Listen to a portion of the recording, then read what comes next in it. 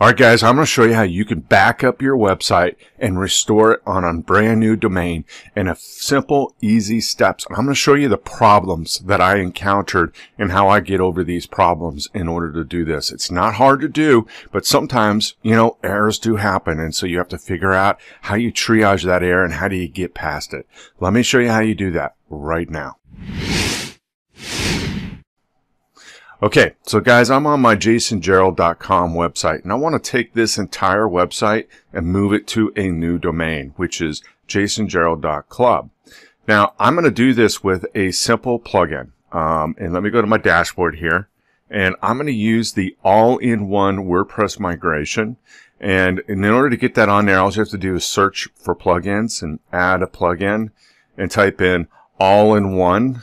Just type in all-in-one. And it will come up right here, all-in-one WordPress migration.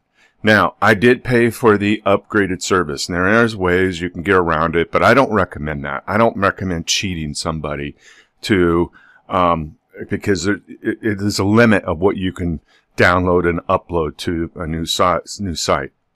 So I did pay for the full version of the plugin, and which is important, I think. All-in-one, and it's an unlimited extension. So that, and I'm going to update that and make sure everything's working properly. Okay, especially if I'm going to use it. And then now I'm going to go to right here, and I'm going to just file, export, and I'm going to let this run. And it'll take about, depending on your speed, I'm already at 49% complete, but it'll be pretty fast, and you can upload it. Look, it's already done. So what I'm going to do right now, you could go from right here, but I find it's easier to go into the backup section, and you'll see it's right here. Okay, I usually just download it to my hard drive, so I don't waste space on the server that I'm working on. Okay, and I just download it, and you'll see it's downloading right here. And once this is done downloading, I'm going to go ahead and restore it on my new website. Okay, and let's let that process. It shouldn't take very long. Okay, it is done. Now, I have a very fast server. I'm using skyviewhost.com, and they're very, very fast. So, as you can see, that went pretty fast. All right, so now what I want to do is go into this jasongerald.club, and I'm going to have to load WordPress, and then you have to install this plugin. The all-in-one migration plugin again. So if I look at my plugins, the only plugins I will have is the all-in-one migration. I want to update that plugin because you want to make sure you got the latest version. And then I've got the all-in-one plugin migration right there. So all I'm going to do now is I'm going to import that particular file, and I'm going to go grab that file off of the hard drive that I just installed. And I did this a couple times here. Which one is it? Give me a second. Oh, let's just look at the time.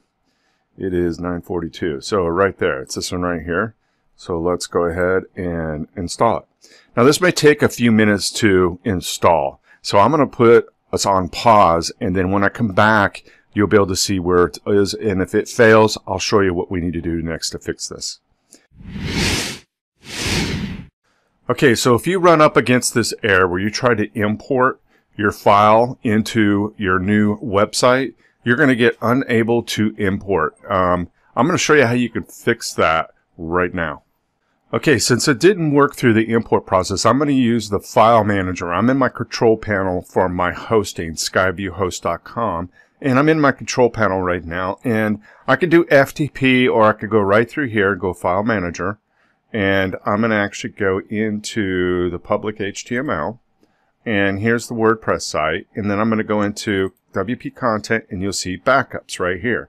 And I'm going to log into that directory, and now I'm going to just import or upload that backup file. So I'm going to select the file, and I'm already in there. So this is the file I want to back up and open, and it's just going to install that file directly here. When it's done, I can go back to WordPress and the plugin and back up my website right there. Instead of using the import process, I'm using the backup process, which I'm copying the actual file that I restored previously to my hard drive, and then it went through the FTP or the file manager in my control panel, and then I'm going to be uploading that file to the backup directory, and then I'll reinstore it. So when this is done, I'll go ahead and put the video on pause and come back when it's done.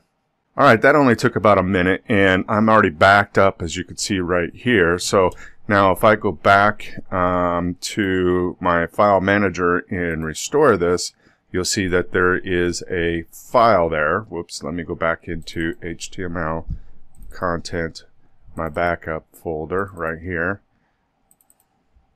And now you see the backup right there. So now what I'm going to do is I'm going to close that window out. I'm going to go back into jasongerald.club, and now all I need to do is restore this file right here.